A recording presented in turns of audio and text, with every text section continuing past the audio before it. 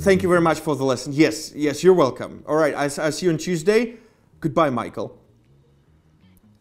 Hello, everyone. My name is Dolly, and I'm a teacher. No one doubts we as teachers play a significant role in shaping students' lives, even if we do not realize that. But who is a good teacher?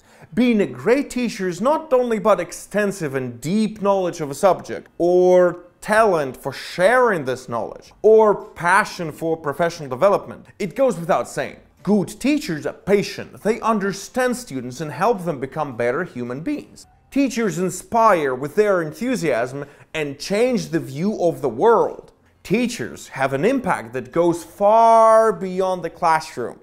Great teachers change the world. Aristotle said, "Those who educate children well are more to be honored than they who produce them, for these only gave them life, those the art of living well." So, parents just make babies. It's teachers who turn them into people. It's time we go talk to your dad. Let's remember some extraordinary teachers from history who transformed people's lives and find out how they did it and what made them special.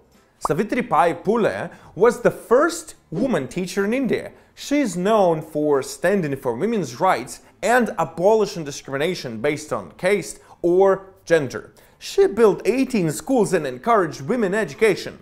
The number of girls receiving their education at the Phule schools outnumbered the number of boys enrolled in government schools.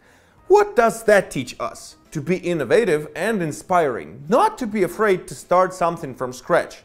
Anne Sullivan. Anne Sullivan was known for being the educator of Helen Keller, a famous author and political activist. She was blind for a long time in her life, but she had recovered part of her eyesight by the time she started educating Helen Keller, who was deafblind. During 6 months, blind Keller learned 575 words, multiplication tables, and the Braille system. As a result of Sullivan's education, Helen Keller could get a degree in college. There is also a movie based on this story which is called The Miracle Worker.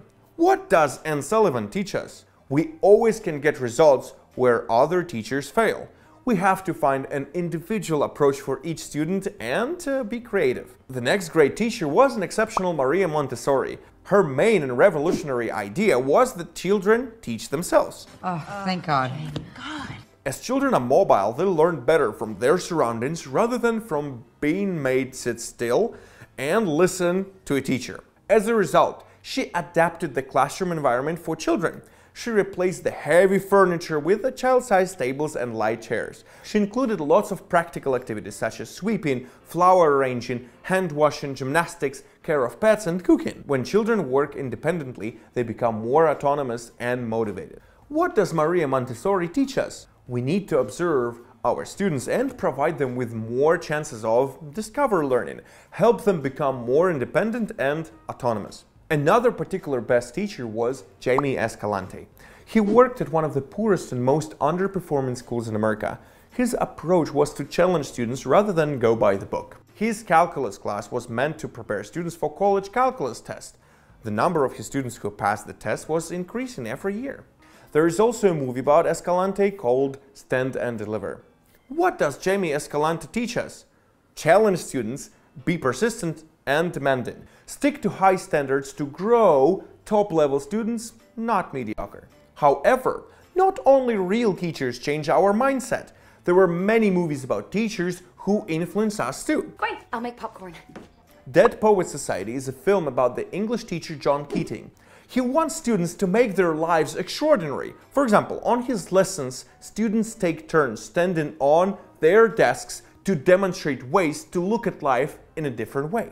Keating meets lots of confrontation from administration and other teachers as they want him to stick to traditional methods of teaching. As a result, he's being fired on his last day of work, and all of the students salute Keating with the words, "Oh Captain, my Captain." Why did students love him? Why was he great? He inspired students, made them feel that they're individuals. He made them find themselves. He was the kind of teacher who not only instructed, but also changed the students' lives. The next movie is Detachment. It is a gloomy story about a substitute teacher, Henry Barth, Who wants to make a difference in a standardized school system and meets lots of challenges? Why is this teacher great? Henry shows that any teacher can and must make a difference. Teachers need respect and support. Their creativity and imagination should be encouraged. At the same time, he shows that every teacher can better the lives of the students simply by caring enough about them. Another movie, Half Nelson, is about a troubled but committed history teacher, Dan Dunn, who becomes friends with one of his students after he finds out that the student is a drug addict. Dan teaches through stories, through raising controversial questions and setting discussions. Why is he great? Dan Dunn isn't didactic. He doesn't simply give instructions or lectures. He provokes thinking and debates. He guides his students to find the answers. We hope you found inspiration in these stories about teachers, or real or fiction, and would be able to transfer all that into your lessons. When teaching teenagers, you may find yourself in a situation when you have to recommend some career options for them, so why not teaching? Allow me to inspire you. Now it's 21st century, and you don't always have to stand up on your desk to inspire students.